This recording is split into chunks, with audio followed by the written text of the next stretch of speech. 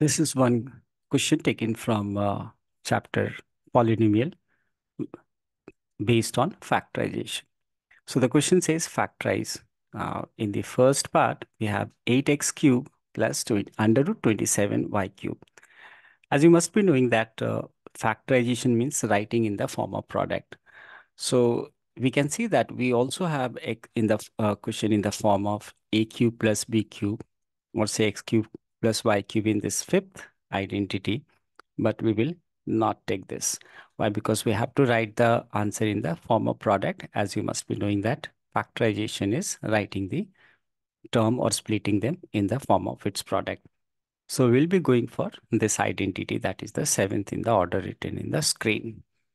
So let's write on the question first. In the first part, we have this 8x cube plus whole under root 27y cube.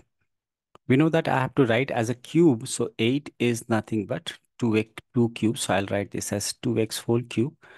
And this is under root 27. You must be aware that under root 3 into under root 3 into under root 3 is under root 27. So we'll be writing this as under root 3y cube.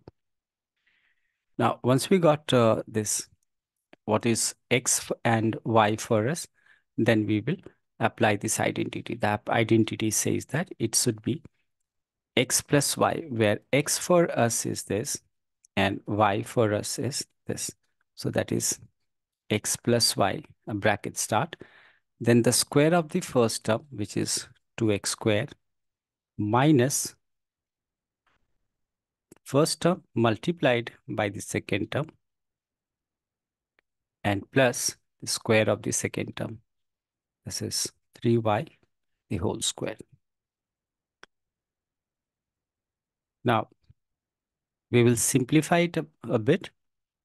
Let's say I can write this 2x whole square as 4x square.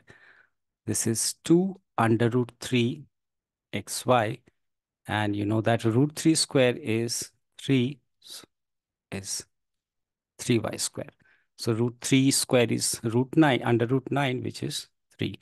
And this is the factorized form of the first part.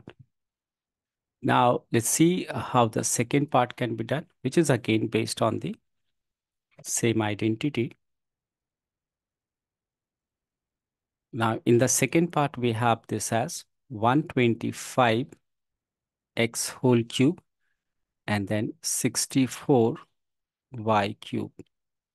Now this one is based on the identity that is x minus y.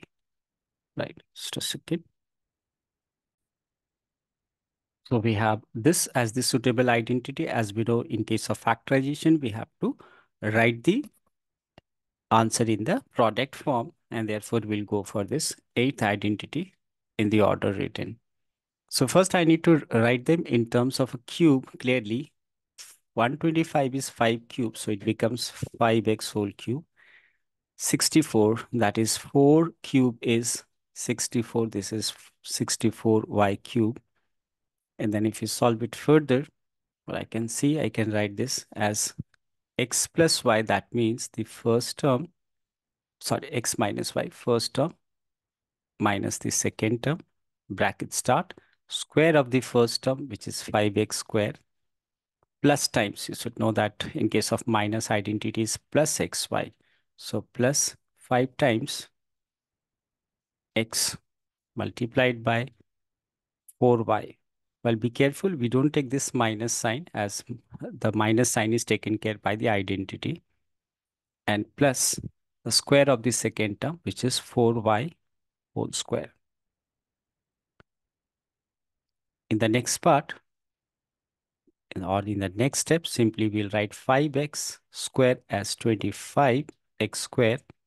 5 into 4 is 20, so it's 20 times xy, and plus 4 square is 16, so it is 16y square. So we have two factor, one is this, another is this. Similarly, for the first part, we factorized it into two factors, and these are its two factors.